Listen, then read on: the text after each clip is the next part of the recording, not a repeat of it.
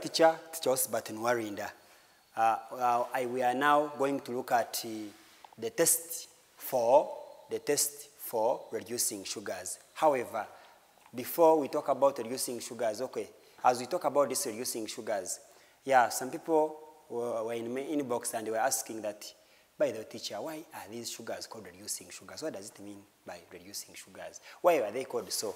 Now, in the previous episode, or in the episode that was the first one about food tests, we saw that as far as sugars are concerned, or carbohydrates are concerned, these carbohydrates are categorized into 3 types, and the 3 types are: one was the monosaccharides, another one was disaccharides, and then another one was polysaccharides.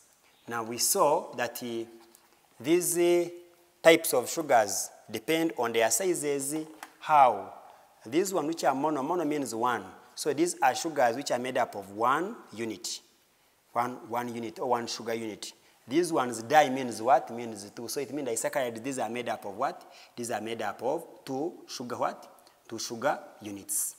2 sugar units. So it means poly means many. So it means polysaccharides, these are sugars which are made up of many sugar what?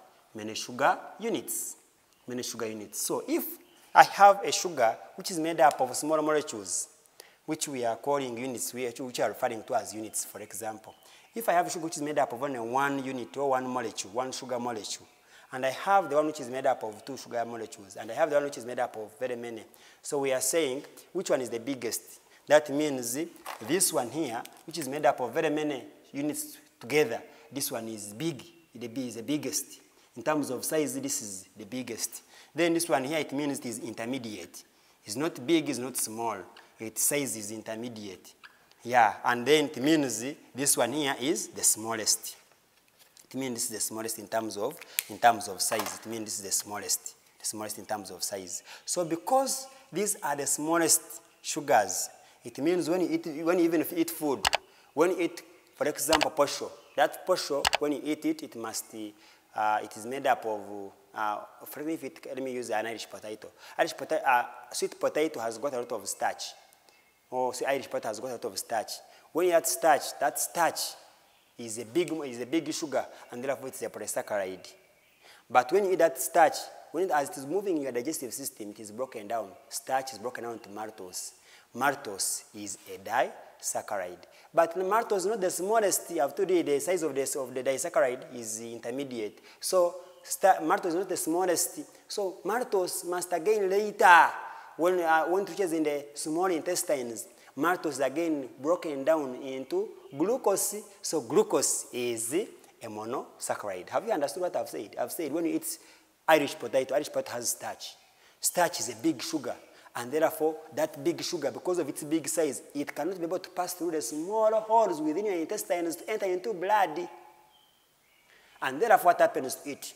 What happens is it must be broken down. It must undergo what we call digestion.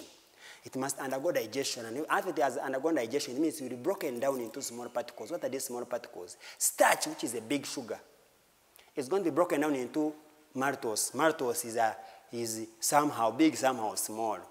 This maltose still, because of that size, it cannot still be able to pass through the small intestines.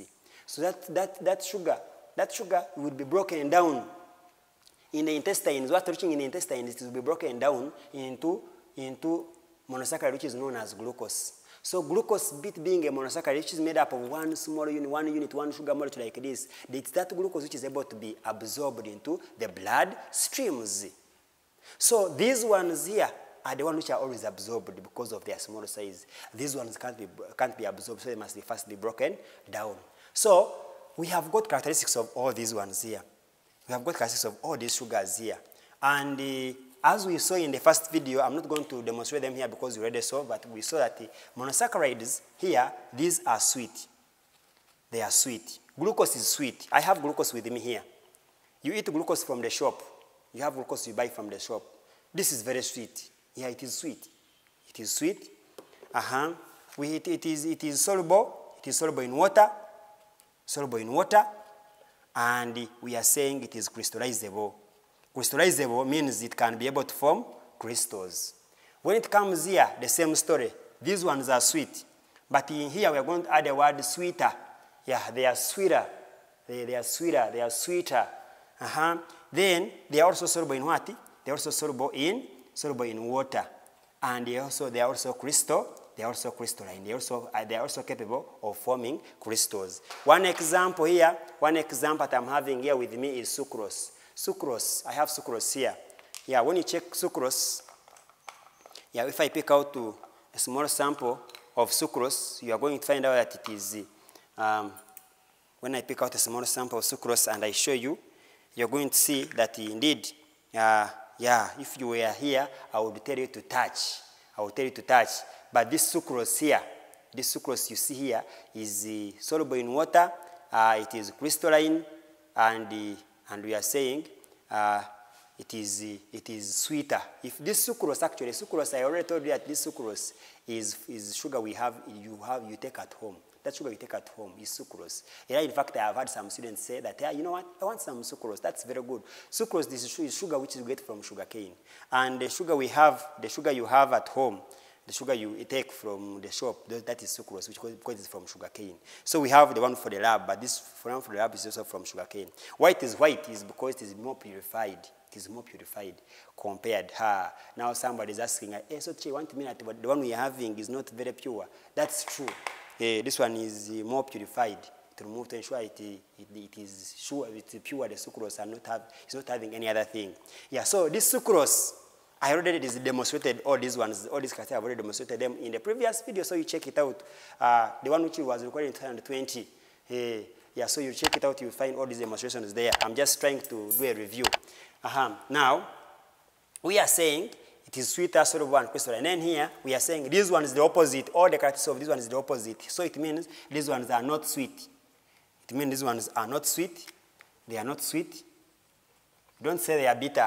They are not bitter. They are not sweet. Just, then they are not soluble. They are not soluble. Or you can say they are insoluble. And then we are saying they are non-crystalline. They are non-crystalline. Examples here we have the likes of what? We have the likes of starch. Here we have starch. Starch is the food we get from plants. That's how plants store their food. We have starch. We have glycogen. We have cellulose. We have chitin. All these are carbohydrates which are all polysaccharides. Here, the examples here we have maltose. We have glucose. We have maltose, we have sucrose. We have maltose, we have sucrose. I've told you sucrose. Sucrose is the sugar we get from sugarcane. And then you have got lactose. Lactose is the sugar which is from milk. Lactose is milk sugar. Sucrose is sugar from sugarcane. Maltose is from, you can find this maltose in seeds which are undergoing germinating seeds. And then here we have our glucose. We have got our fructose. Fructose is a sugar which is found in fruits. And then we have got galactose. Galactose is also sugar which you find in milk. Glucose, fructose, and galactose. Now, why am I talking about these ones? It's because I want to talk about this thing. We are going to test for reducing sugars. Reducing sugars. We are saying, why are they called reducing sugars?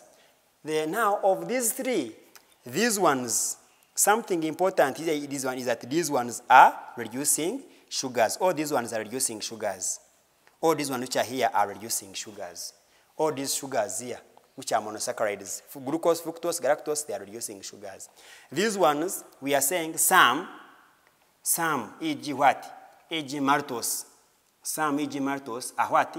Are reducing, and some, e.g. sucrose. And some e.g. sucrose are what? Are non-reducing. So when it comes to disaccharides, some are reducing, and then others are non-reducing. When it comes to polysaccharides, we are saying all these ones, all of them, for them all are non-reducing. All of them are non-reducing. Why am I bringing this background?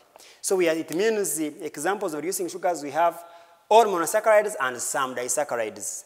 And then examples of non-reducing sugars are all polysaccharides and some disaccharides. Now, why are they called reducing? As you know the meaning of reducing from chemistry.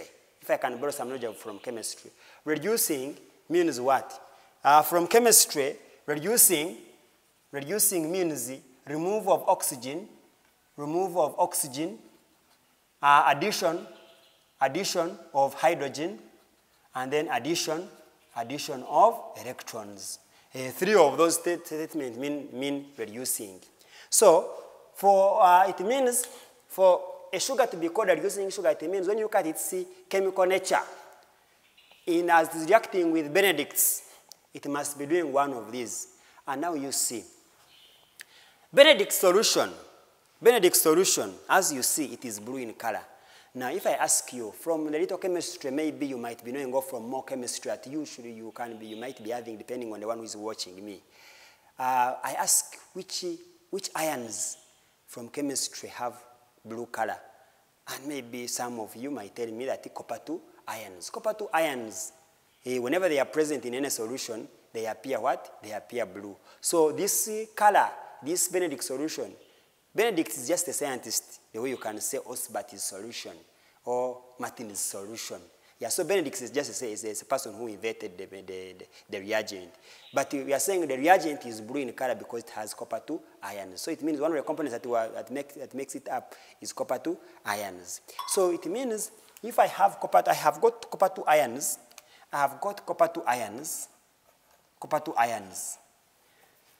But we are saying these copper 2 ions, their color is what? Is blue. Their color is blue. But we are saying these copper 2 ions are able, when you add there, when you combine this blue, remember this is in Benedict's solution. Now this is in Benedict's solution. Benedict's solution. Copper 2 ions which are blue are found in Benedict's solution. But we are saying when you get this Benedict solution which has copper 2 ions and you combine with a reducing sugar, with a sugar which is reducing, these copper 2 ions are able to be turned into copper 1 ions. Now these copper 1 ions, if you have seen other colors of copper, for example, some of you know the lightning conductor. Lightning conductor is made up of copper. What color is the lightning conductor? Those ones who usually see the lightning conductor, the one this wire which comes from lightning conductor up to sides of the building and it goes down. That color is which one? That color is maybe it's brownish. Yeah, there's some brown. It's brown in color. So we are saying this copper 2 ions is brown. Is brown. Some other people call it red. Some people even can say it is red. But I'm saying it is brown in color. So we are saying when you check what has happened to copper, this was copper 2. Here it has become copper 1.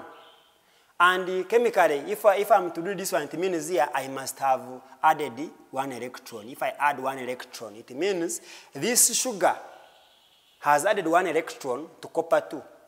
Because this electron is negatively charged, it will reduce this charge from positive. It's just like having positive 2 plus negative 1 is the same as 1. It's just like 2 minus 1. 2 minus 1 is equal to what? Is equal to 1. So I have 2 positive plus 1 negative, I get 1 positive. So it means this sugar adds electrons to copper 2 ions, which is found in Benedict's solution. And therefore it turns it from copper 2 and turns it to copper 1. So since this sugar is adding an electron to this copper 2, turning it to copper 1, that's why we say this sugar is reducing. Have you got me? I am saying we are calling this sugar, we are saying these sugars are reducing.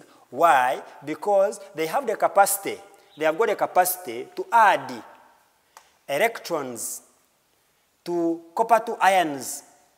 And I told that reducing means addition of what?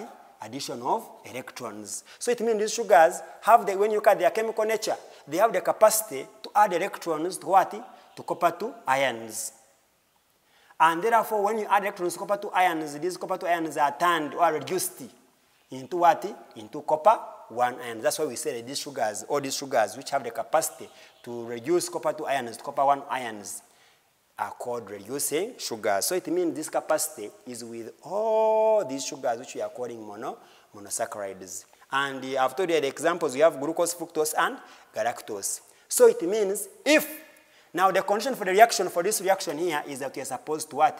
To boil. There is a condition for boiling here. The condition for reaction is boiling. So when you get copper 2 ions, and you combine them with a sugar which is reducing, the sugar which is reducing will add electrons to the copper 2 ions in presence of heat and to turn into copper 1 ions. That's what you mean by the term reducing sugars. I hope you have got that one very well. If tomorrow they ask you that why are reducing sugars called so, I hope you not say I didn't know. That just by did not tell me. I have told you now, I hope you have known that. Yeah, so come with me as we look at that test. Thank you very much.